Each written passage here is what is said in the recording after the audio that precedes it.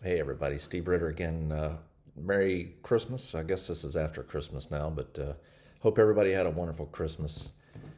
I ended up having a really nice day here. I had some a guy I work with. His family was nice enough. They invited me along to go look at some Christmas things, and I'll have a video for that coming up.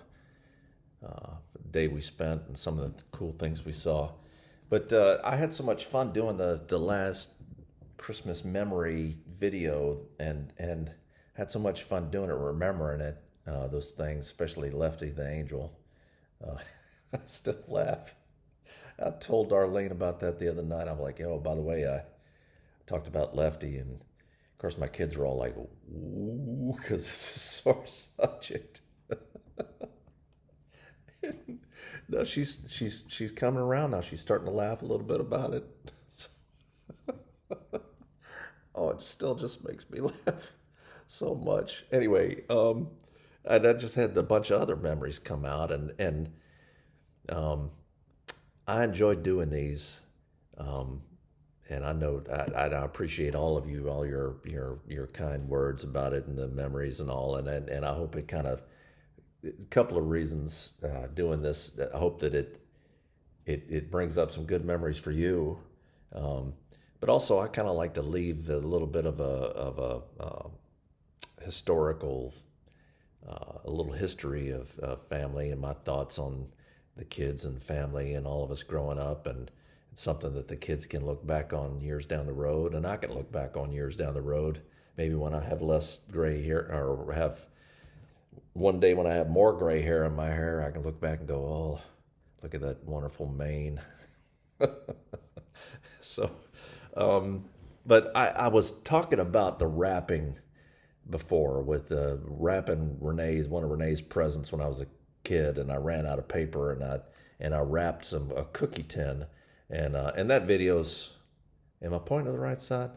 That video's right here, um, and I was thinking about that, and I remember Bucky just going, "Oh my law, Steven," and he's Steven. That's just you got to do better than that. So I was laughing because the next year I had remembered that, and I'm like, well, I think this would be funny if I did this. So I did. So for Renee's gift, I that year I took one of those heavy paper grocery bags that you get from the grocery store, and I wrapped the present in that. And I basically put it in the bag and then folded it all over so it was like really thick, and then I took duct tape and I wrapped that around. It was I put that under the tree, and Bucky, I thought he was gonna just have he was just gonna have a conniption fit. He's like, what in the world is that? And of course, Renee, she thought it was pretty funny, but she needed a heavy duty pair of scissors to open that present Christmas morning. Oh, yeah, it was funny, some of that teasing, but a lot of the memories were of my family, and with when my kids were younger and growing up, and in particular, I remember when we were stationed in Altus, Oklahoma, and we had in our house there, and it was Christmas. I think Benjamin was he was just a little guy. Bella hadn't come along yet. Um, so Nathan and Will, see, that was in probably 2000. Um, I think it was 2000. So Nathan was five, and or William was five, and Nathan was seven. Maybe it was 299. Anyway, it was right around in there. And my dad had come to spend Christmas with us, and so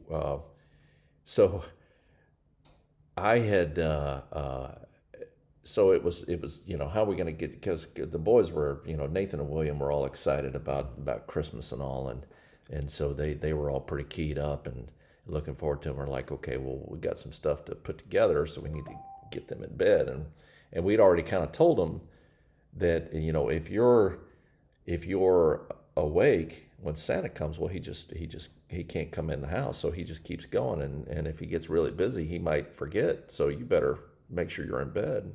And we kind of let them know that. So at one point, it was kind of getting late, getting closer to their bedtime. And I told Arlene, I said, well, I'm going to help them out a little bit.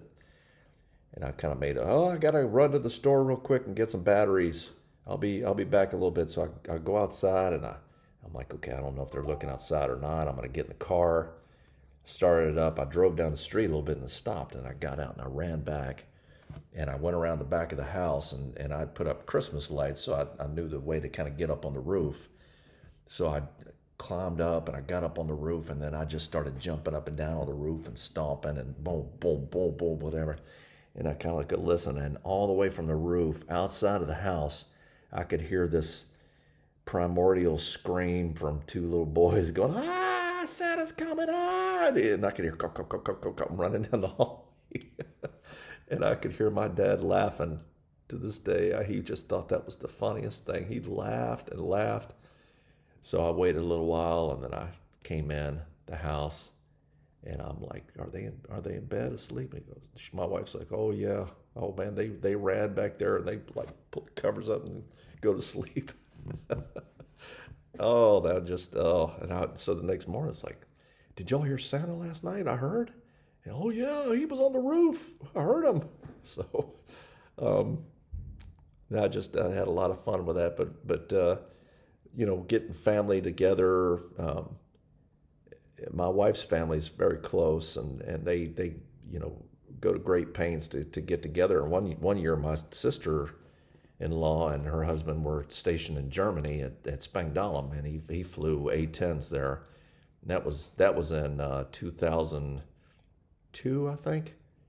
Yeah, Christmas 2002, because Bella she wasn't walking yet. She just that was a Christmas. She just sat in everybody's lap and just sucked on her fingers, looking at everything.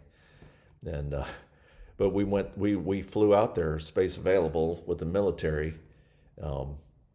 We flew out to Germany and spent Christmas there, and we're all packed in their house and futons everywhere, people sleeping everywhere. And I remember that all the kids were, smaller, obviously, and they're all down there on the big, just a giant futon mattress downstairs. And, we go down there and check on them, and the kids are all sprawled around. It looked like a, I don't know, like some kind of like airline accident happened or something. There's like bodies everywhere. And my brother-in-law came up, he's like, "Oh, I'm just, because one kid's like facing another kid's face, and the one kid's sleeping, and the other kid's coughing and sneezing. Right? They were just like, "Oh, how many colds are going to be happening here?" But my sister-in-law, Mike, he was flying A-10s at the time, but he had quite the wine collection going, and he didn't have a wine rack or anything like that, so he just had the bottles down there, and that was kind of his man cave down there, I guess. Had them all stacked against the wall, just set up against the wall, one next to each other. And that was another funny. There was a lot of funny stories from that Christmas, because boys are down there goofing off or whatever, and one of them like hit one of the bottles. And it was like dominoes. It was like all the bottles all the way around. And Mike's just standing there going, as all the bottles are falling over all the way around the room. And of course the boys are like going, And well, thankfully none of them broke. And then a lot of funny stories that trip with Benjamin too, because he was just a little guy. I think that was 2002. I think that's when we went. 2002, I believe. Because Benjamin, I think Benjamin turned 3 there on that trip. So he was quite the climber. And they had a pantry, like a walk-in pantry. You open the door. It wasn't really walk-in. I mean, there was about that much space to the racks and of food, but you kind of half step in and pull stuff out. Anyway, Benjamin loved climbing. He wanted to be Spider-Man, and there was one time Mike went in there to get something. He opens the door, and we're all sitting there, and we all saw it. And Benjamin is about three-quarters of the way up this rack, and he's hanging there, and Mike's like, and Benjamin's like that, and he's just hanging there, and he just turns around, and he goes, "Get out!" Mike just, he's like, doesn't know what to do. He just closes the door, and he calls for Anna and my sister-in-law. Because Mike just wanted to come get some potato chips or something, and there's Benjamin hanging there. And then they had this cat that, just the sweetest cat. I mean, just a sweet cat. And come up, it was friendly to everybody except Benjamin.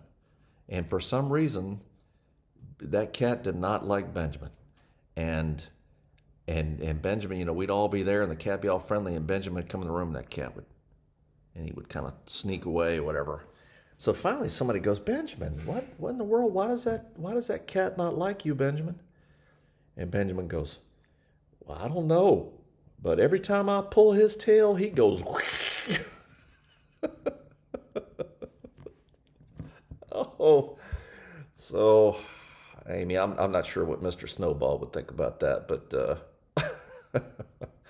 I that cracked me up. So we I just, all of the things. I got the Zoom call with the family on Christmas, and I got to watch them, and they watched them open their presents and all. It was like I was there, and just all the memories and all the you know, taking time and going one by one around opening presents. And you know, for a while there, we were, when we were doing that, it was like one at a time. Everybody go, "Oh, okay, next. Oh, okay, next."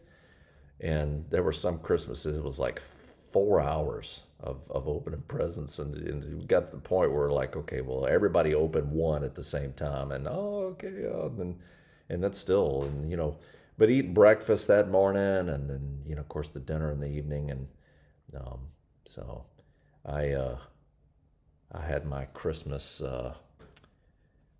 corned beef hash and eggs last for Christmas dinner. So I missed out on the beef tenderloin, but anyway, I just thinking these things and remembering these things, and I hope to share this with the kids so that they see the things that I remember and cherish, and also it's good times. So I hope you guys enjoy these. I certainly do, and if anything, my kids, you know, they'll see them and remember. But I hope you continue to have a wonderful holidays, and we've got New Year's coming up, so I hope you enjoy that. So I hope you had a wonderful Christmas, and happy holidays to everybody, and we'll see you next time.